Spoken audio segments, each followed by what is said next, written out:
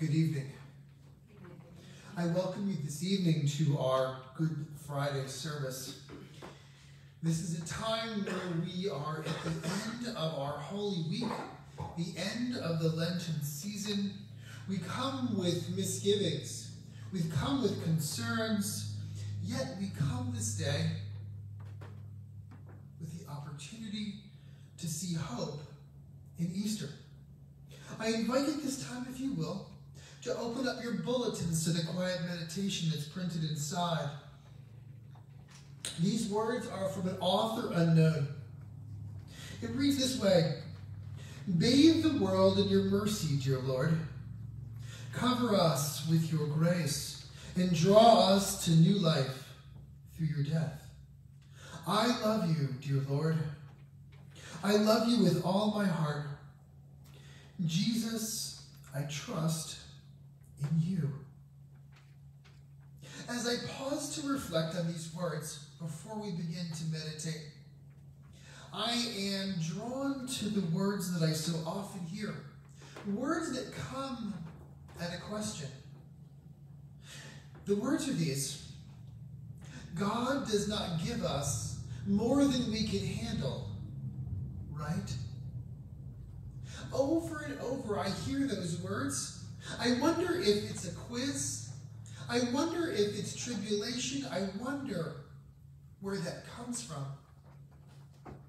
I remember hearing that as a boy, a teenager, a young adult, and now. God does not give us more than we can handle. As I pause and pray about that, I think to myself, is it God that gives us? Or does the world give us? Do we accept the fact that we have free will? And if we do, that invites others into that same category. Humanity has free will. Therefore, it's not what God gives us, it's what the world gives us. Which leads to the question, does the world just give us all that we can handle? And the answer is absolutely not. The world gives us so much more than we can handle. It happens in moments. It happens in seasons. It happens, it seems, in lifetimes. The world is giving me more than I can handle. In response, Christ gives back. You see, in the world giving us more than we can handle, we are demanded to have faith. Faith is what carries us when we can't do it alone. Faith is what restores us. Faith is what lifts us up when we think we cannot do the next thing. So the question is, has the world given me more than I can handle? And to that I can respond, yes. But I can also say that Christ gives you enough to get through, enough to get by, enough not to simply survive, but to thrive through faith, through hope, through tears, and through love.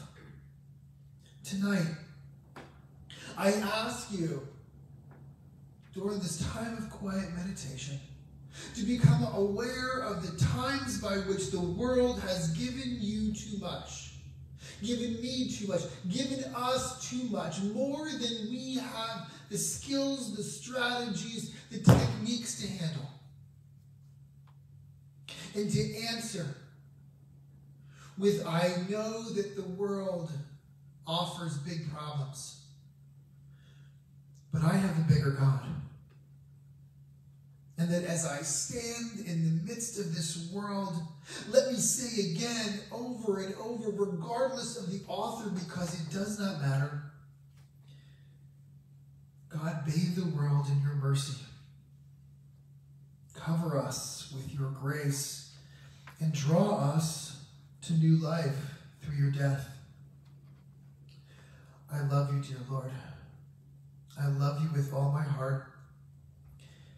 Jesus, in this moment and in all moments, I trust in you.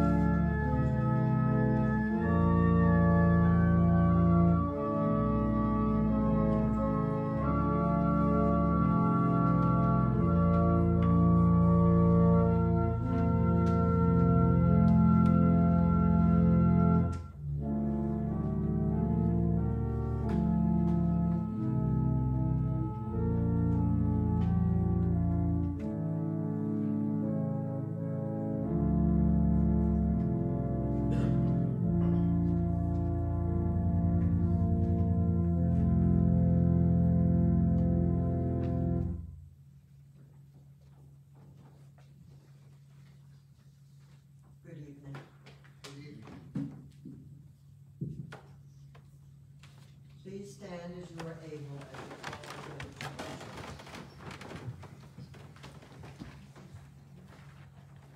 Slowly we come to worship on this Holy Friday. Reluctantly we hear the story of Jesus' suffering. Bleakly we follow Jesus to the cross. Humbly we acknowledge our part in his passion. Deeply we yearn to understand the depth of this sacrifice. Solemnly we gather this day to pray and worship together, giving thanks for our Savior Jesus Christ. Amen. Please join me in singing in the hymnal number 369, Blessed Assurance.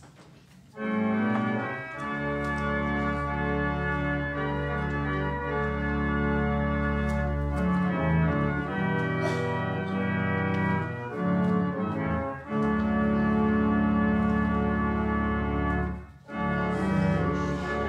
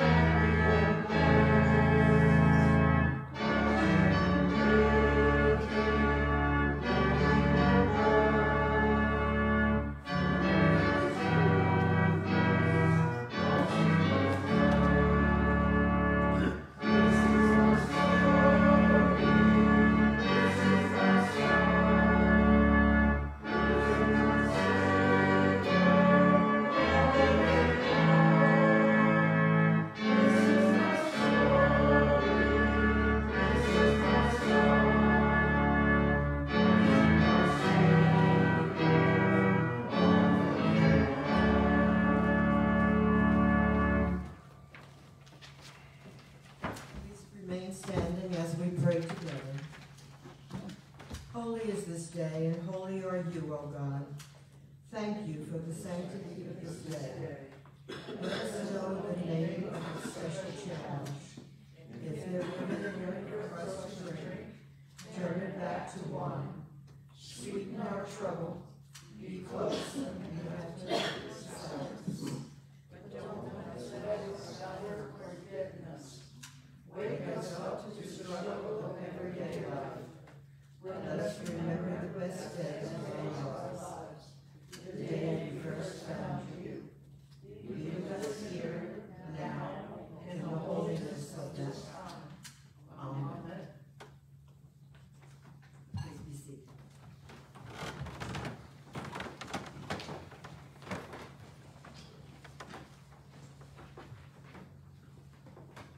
Each time we come together, we pause for a moment of silent confession and prayer, aware that confession gives us the opportunity to pause and move back into relationship with Christ. This time is where we talk about those places by which we have missed the mark. We have felt anger and resentment. We have felt in a sense of disconnection with ourselves and with God. In addition, others have sinned against us, causing us to feel as if we are no longer interconnected, in community, and in communion. Confession is an opportunity to share those thoughts, those expressions, those prayers with a loving God. To be aware of the good news. To recognize that what we hold in our hearts is open to freedom simply by restoring our relationship through confession with God. And so I ask you to pray silently with God at this time.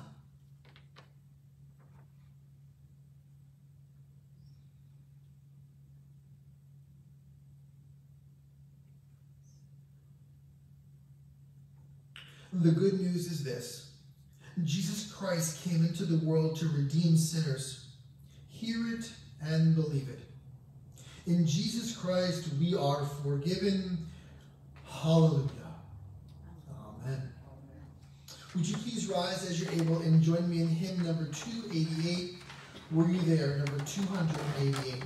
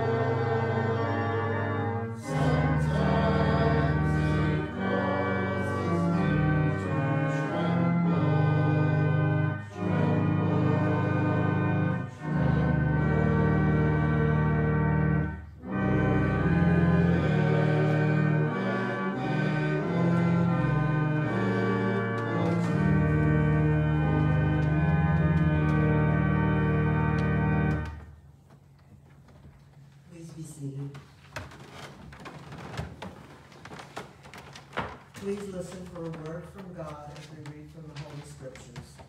Tonight's reading is from Psalm 21, 1 through 8. My God, why have you forsaken me? Why are you so far from helping me from the words of my groaning? Oh my God, I cry by day, but you do not answer, and by night, but find no rest. Yet you are holy, enthroned on the praises of Israel. In you our ancestors trusted. They trusted and you delivered them. To you they cried and were saved. In you they trusted and were not put to shame. But I am a worm and not human, scorned by others and despised by the people. All who see me mock at me.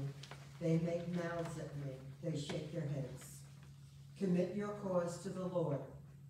Let him deliver. Let him rescue the worm in whom he delights.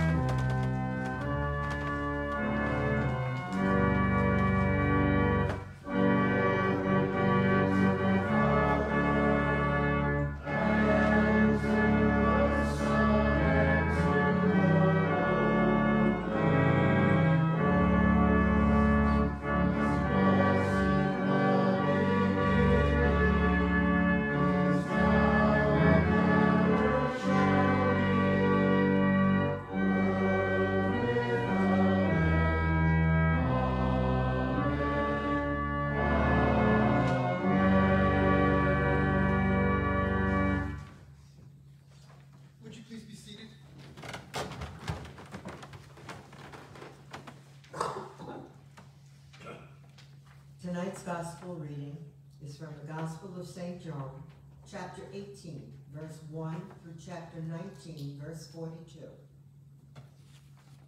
After Jesus had spoken these words, he went out with his disciples across the Kidron Valley to a place where there was a garden, which he and his disciples entered. Now Judas, who betrayed him, also knew the place, because Jesus often met there with his disciples.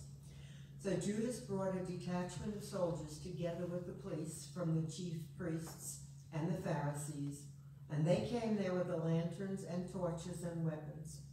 Then Jesus, knowing all that was to happen to him, came forward and asked them, "For whom are you looking?" They answered, "Jesus of Nazareth." Jesus replied, "I am he." Judas, who betrayed him, was standing with them. When Jesus said to them, "I am he," they stepped back and fell to the ground. Again he asked them, "For whom are you looking?" And they said, "Jesus of Nazareth." Jesus answered, "I told you that I am he. So if you are looking for me, let these men go." This was to fulfill the word that he had spoken. "I did not lose a single one of those whom you gave me." Then Simon Peter, who had a sword, drew it, struck the high priest's slave, and cut off his right ear. The slave's name was Malchus. Jesus said to Peter, "Put your sword back into its sheath. Am I not to drink the cup that the Father has given me?"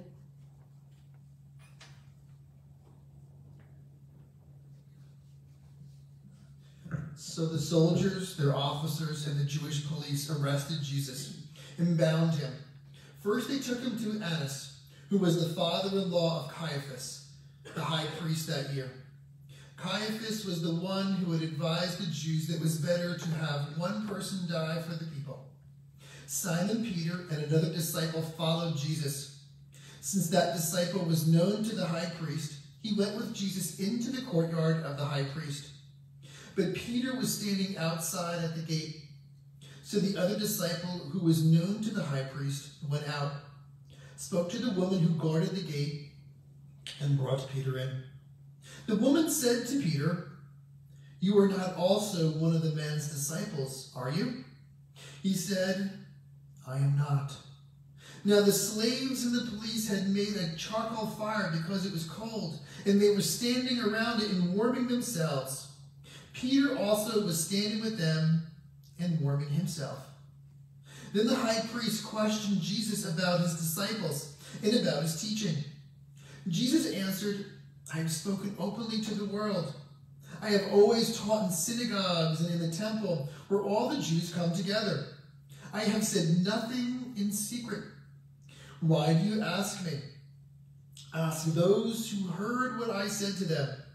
They know what I said. When he had said this, one of the police standing nearby struck Jesus on the face, saying, "Is that how you answer the high priest?" And Jesus answered, "If I have spoken wrongly, testify to the wrong. But if I have spoken rightly, why do you strike me?" Then Annas sent him bound to Caiaphas, the high priest.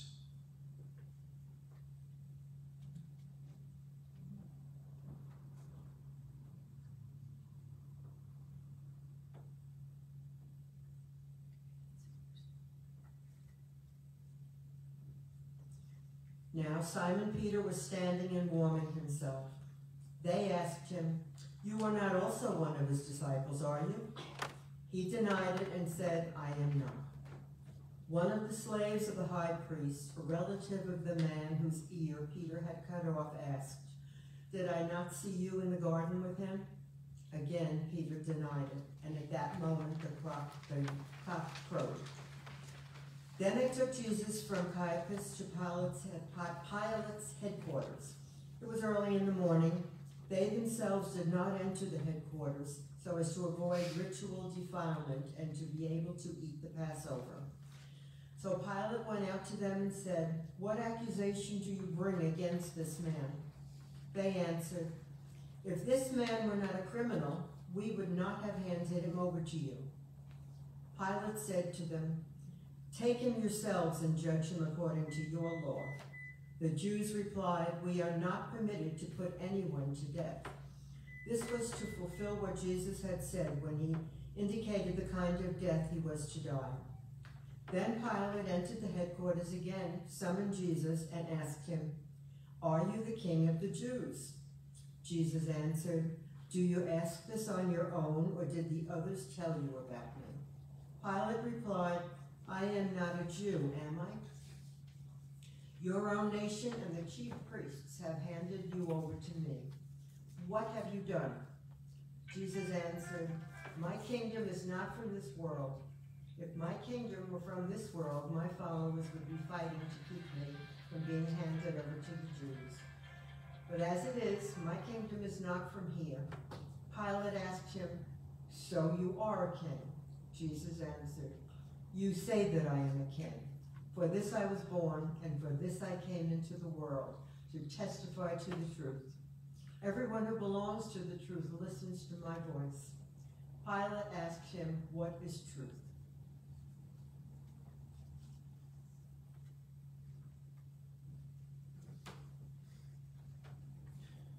After he had said this, he went out to the Jews again and told them, "I find no case against him.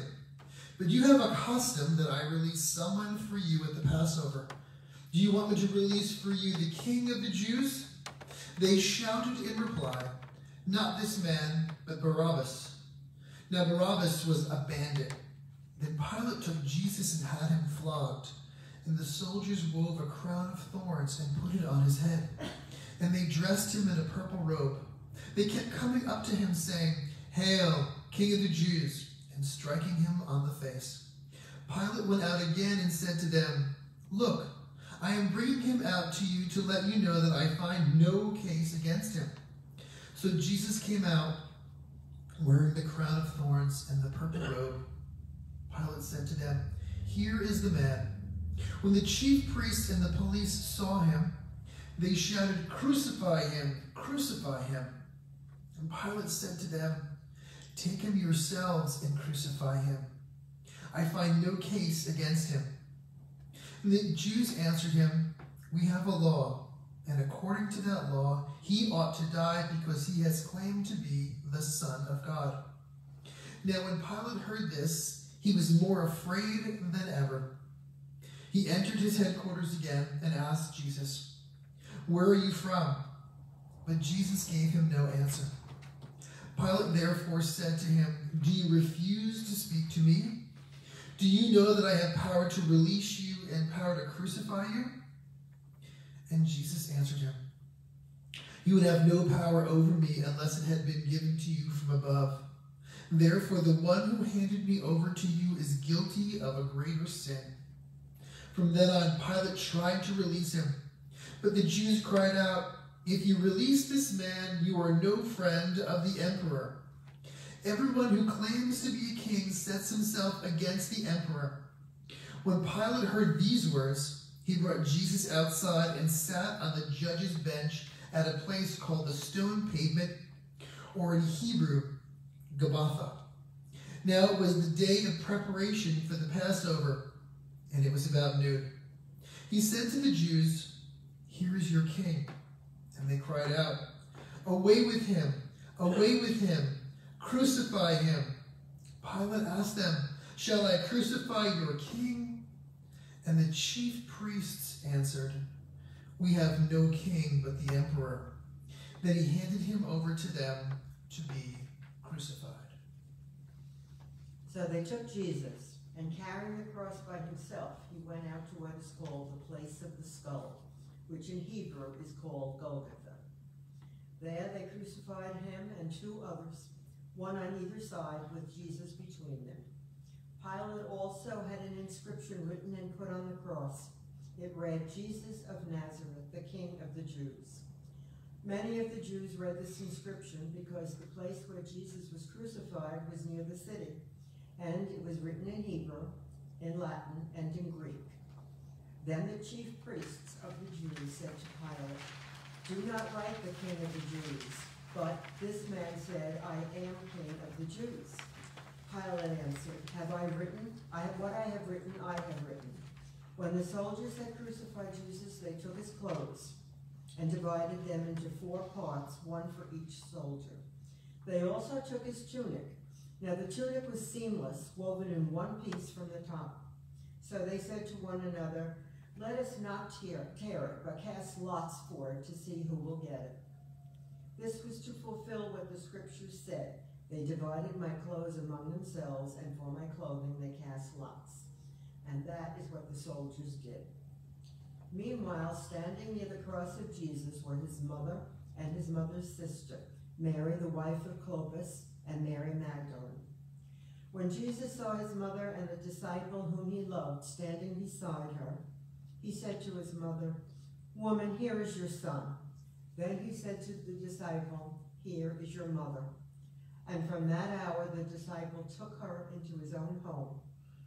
After this, when Jesus knew that all was now finished, he said, in order to fulfill the scripture, "I am thirsty." A jar full of sour wine was standing there. So they put a sponge full of the wine on a branch of hyssop and held it to his mouth. When Jesus had received the wine, he said, "It is finished." Then he bowed his head and gave up his spirit.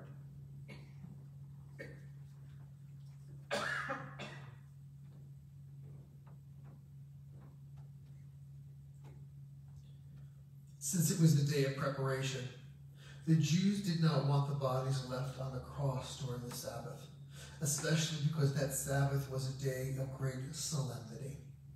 So they asked Pilate to have the legs of the crucified man broken and the bodies removed. Then the soldiers came and broke the legs of the first of the other who had been crucified with him.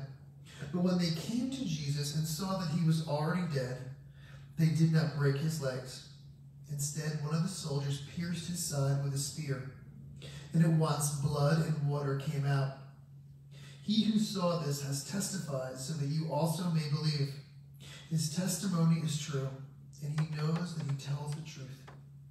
These things occurred so that the scripture might be fulfilled. None of his bones shall be broken. And again, another passage of the scripture says, "They will look on the one whom they have pierced."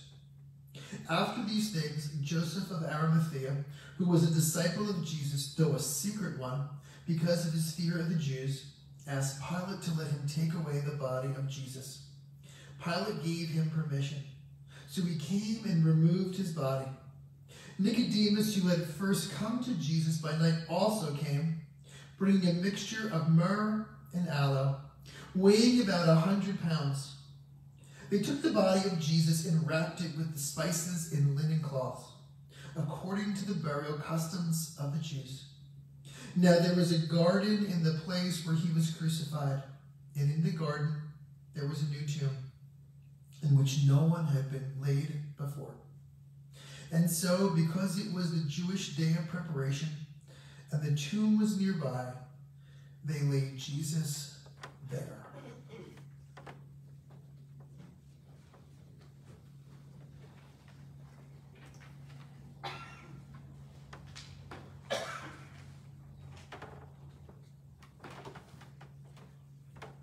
Let us pray. May the words of our lips and the meditations of our hearts be always acceptable to you, O Lord, our strength and our Redeemer. Amen. At the very beginning of our gospel reading today, we hear of soldiers and police officers, those with not only power and authority of position, but also armed and prepared to do violence. And when they come upon Jesus, they say that they are searching for Jesus of Nazareth. And he who stands before them, dirty and dusty, in an old and tattered robe, wearing shoes that were probably falling apart, unarmed, unprepared for any kind of violence, says these simple words, I am he. These words hang in the air for so long that they knock the very authority out of those who have come to capture him, claim him, arrest him, and kill him. I am he. The magnitude of these words, I pray this day, do not fall upon ears that do not understand them completely. I am he. For a narrative of capture and arrest, a narrative of torture, a narrative of injustice, we hear only one person stand up as they are and say, I am he. The irony, I pray, is not lost in these words. No, every single person who comes across Jesus is unable to honestly, truthfully, and with any authenticity be themselves. Pilate, who is a Roman governor, sways by the crowd. He never says that I am the governor, I make the decisions. There is something to be said that he sits in the judgment seat, but chooses not to be the judge. He says not once, I am the judge, I am the authority, I am the power. Instead, he hides. He skirts about and can't even understand the truth. The people who we hear about in this story are unable to be truthful. They are unable to be themselves. They are unable to be authentic and real. They are fully immersed in sin. They are fully immersed in this experience that they can no longer own themselves. They have no place before God. They have no place in the leadership. They have no place in the roles of community. They constantly hide behind some unknown power. They never say that we are the law enforcement, the police, the authorities from the temple or the synagogue that demand that things change with Jesus. Instead, they travel in the dark. They travel in fear, afraid of what? They've got the weapons. They are afraid that someone will know who they truly are. when Jesus stands before them this day, he says, I am he. And he challenges us to say the same. Good Friday is this opportunity to truly be yourself. To say with total frankness that this is who I am. That I stand up and want folks to be aware of my brokenness, of my sadness, of the times by which I've done the wrong thing, said the wrong thing, acted in the wrong way. The times in which I've done things that I am being shamed by the world. In being yourself. In being the person who says, I am he or I am she. I no longer have to trust that other people's opinions, other people's authority, other people's representations of a script I am to follow is the truth. My truth, the truth, is one that is filled by following a Savior who stands up to everything and everyone. Jesus does not have to sit in some judgment seat. He does not have to say that he is a king. He does not have to say that he's a leader, a governor, the person who is the high priest. He does not need any title because in and of himself, he is authentic. He, as they say, is the real deal. And the message of Good Friday, what is good about it, in one way, is that you can be the real you too. For all that you are trying to hide from the world, the Lord says, be you, and I've got you. He walks to Calvary, aware that as he carries that cross, he says, your name and my name. And he does not turn away. He does not go to the left or to the right. No, he goes straight on through. And he rides that cross, that tree. And for those who knew his culture, it was a horrible thing. That is why Peter is so angry. That is why Peter is so against the fact that this could be the Messiah. Because this is not how it's supposed to end. Paul goes out of his way to try to keep down and destroy the followers of Christ because of the cultural knowledge that crucifixion was an abomination. And Jesus' response is, I am he. Not afraid, not ashamed, not resentful, not in sin, but in the glory of knowing what was going to happen, says simply, I am he. And as he walks that road, as he walks to Golgotha, with each and every name of every existing human being before, during, and after on his lips and on his heart and on his soul, he says, I love you. I love you, and I love you. Won't you just be you? Good Friday opens the door for us to be ourselves. Good Friday opens the door to say, I don't need purple. I've faded to black on what it used to be, and I am prepared that in a few days there will be light and there will be glory. And God, the Lord and Savior Jesus Christ, will cover me. I will be dressed in God's glory. We see that in baptism.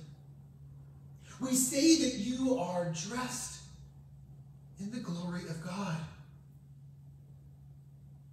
We say that as you are covered in the water of baptism. In contemporary language, young people say that when you are clothed in something, you are dripping in it. We are dripping in glory and stand unaware. Jesus calls to us from the cross, surrounded by people that said, if you could save everybody, save yourself. Says, I'm saving everybody by staying exactly where I am. And when we kneel before that cross, when we come to our place of prayer, where things are going bad, when the world points its finger at us, when we are canceled and forgotten and told that we are wrong, we come and kneel and pray, and the Lord says to you, you are dripping in me, and nothing can harm you. There will be those who will accuse us of all things.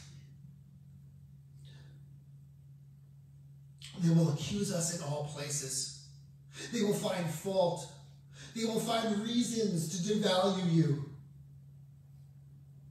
They will come for us in the dark because they're already afraid of the potential within us.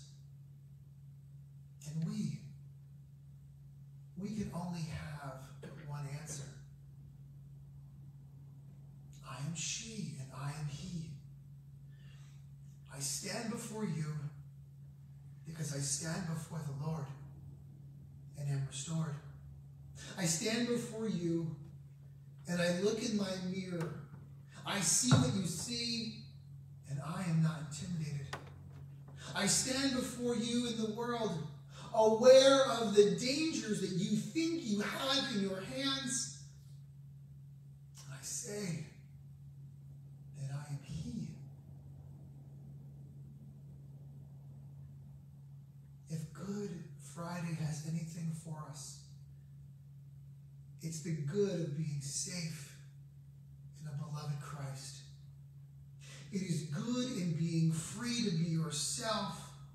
It is good for the chance that in only being honest before God, in confession, in restoration, in resurrection, we are whole and complete. And so we should take these next few days.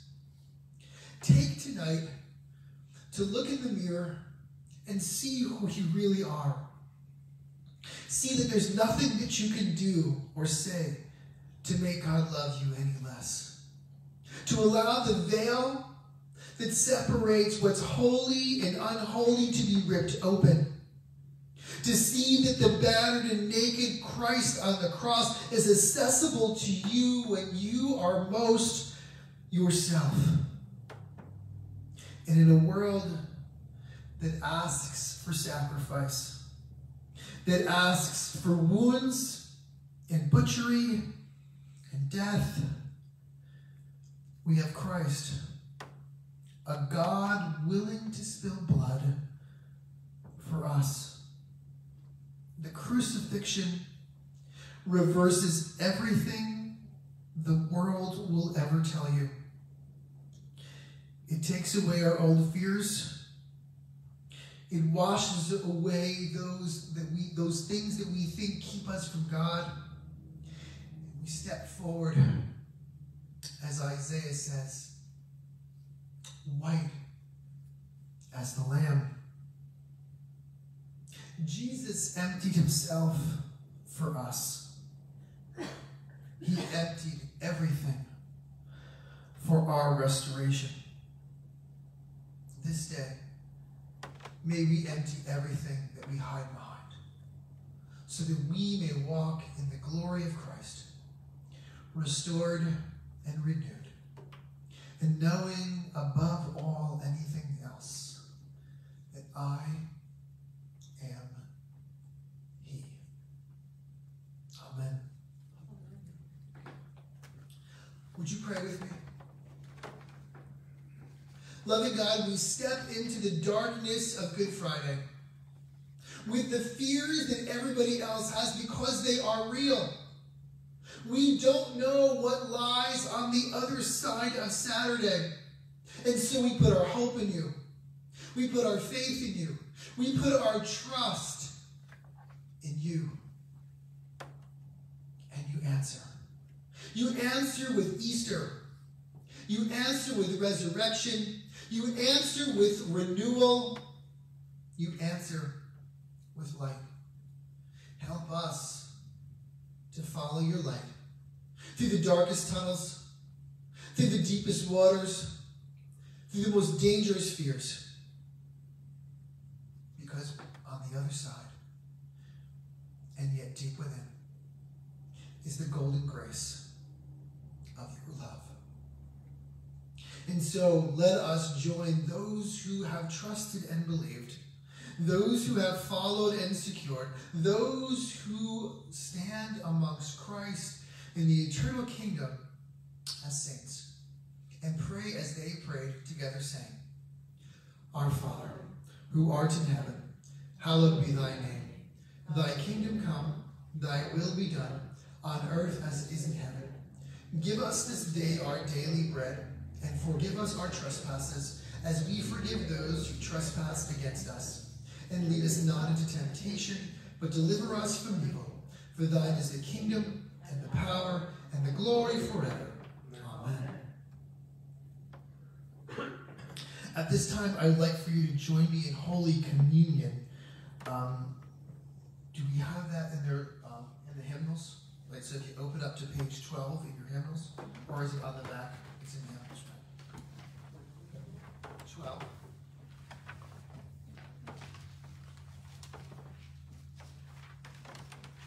Page 12.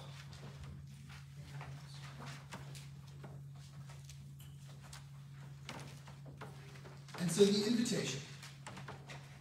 Christ our Lord invites to his table all who love him, who earnestly repent of their sin and seek to live in peace with one another. Earlier today, during the service, we confessed our sins and heard the pardon. And so I invite you at this time to turn to page 13 and join me in the great thanksgiving. The Lord be with you. And also with you. Lift up your hearts. We lift them up to the Lord. Let us give thanks to the Lord our God. It is right to give our thanks and praise. It is right and a good and joyful thing, always and everywhere, to give thanks to you, Father Almighty, creator of heaven and earth. And so with your people on earth and all the company of heaven, we praise your name and join the unending hymn, saying, Holy, holy, holy Lord, God of power and might. Heaven and earth are full of your glory. Hosanna in the highest. Blessed is he who comes in the name of the Lord. Hosanna in the highest. Holy are you, and blessed is your Son, Jesus Christ. By the baptism of suffering, death, and resurrection, you gave birth to your church, delivered us from slavery to sin and death, and made with us a new covenant by water and the Spirit.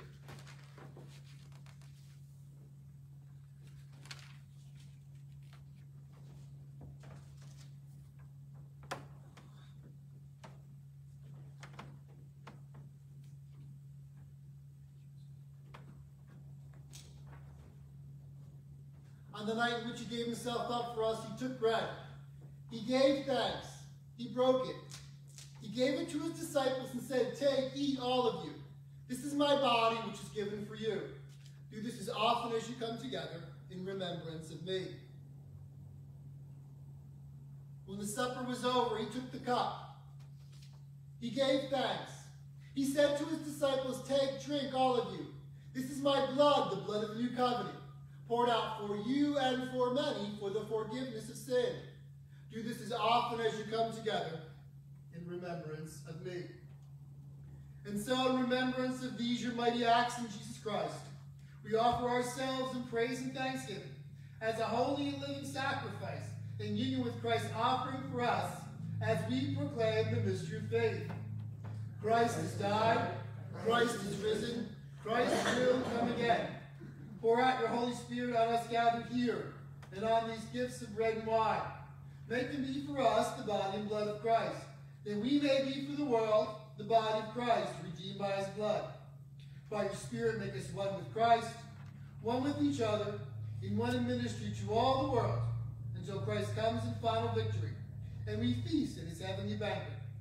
Through your Son, Jesus Christ, with the Holy Spirit, in your holy church, all honor and glory is yours, Almighty Father, now and forever. Amen. These are the gifts of God for the people of God. This is not the Methodist table nor the Sussex table. This is the Lord's table. All are welcome to participate. We have multiple choices. The first is gluten wafers and juice. We have single serve with both the wafer and the juice inside, and we also have gluten-free. So if it's regular communion, just please give me this, okay? If it's single serve, right, like this, right, and then give me this for the gluten, so I know there's 3 different things that you can to take, okay? I don't think we need ushers. I think that you can come forward orderly and celebrate communion.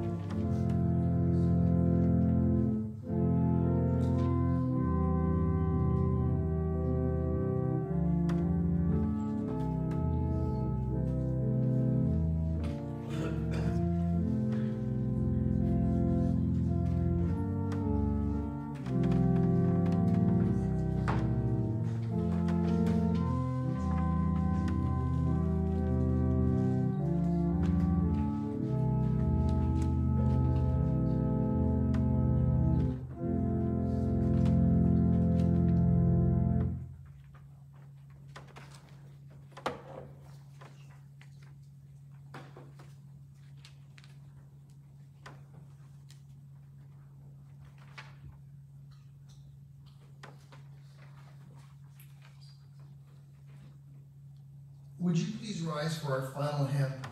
Our final hymn is found in The Faith We Sing, which is this thin paper kind of book. It's number 2112. Jesus walked this lonesome valley. 2112.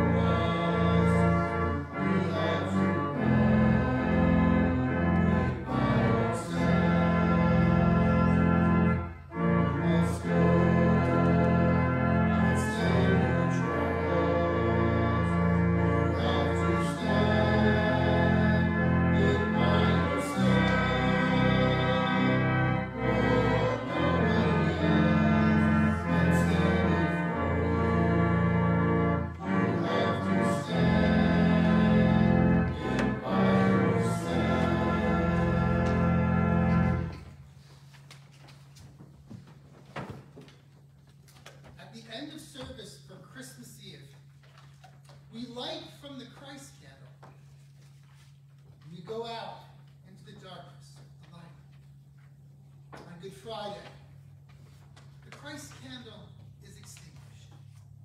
We pause in the darkness to be aware of what it means to feel the missing loss of something, someone. We pray.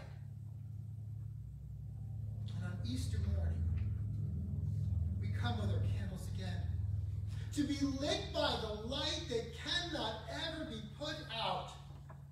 Light of Christ the Lord. And so this evening, let us pray this benediction, that we go out into this darkness aware of the constant fear of the world, to stand up to it as we walk by faith, as Paul said, not by sight, aware 2 days, that stone will be rolled away. Those pieces of cloth will be left in a huddle. And that tomb will be open and empty. In the meantime, know what is abundantly clear. That God loves you, and so do I. Go in peace. In the name of the Father, and of the Son, and of the Holy Spirit. Amen.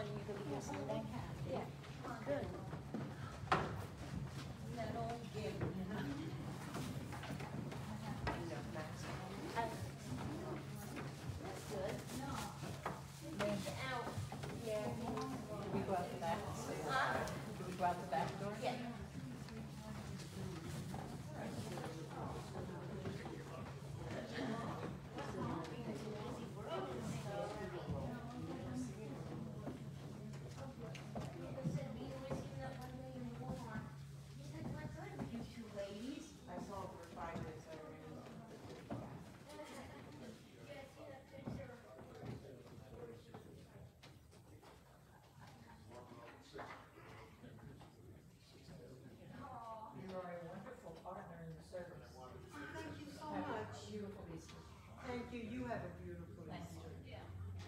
Stay safe.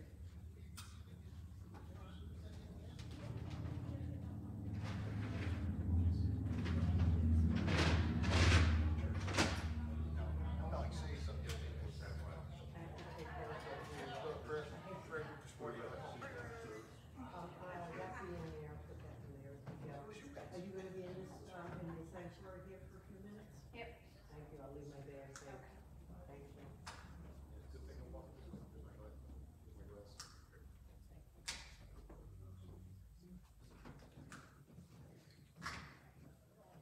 What do you got, turn them on and off? Yeah.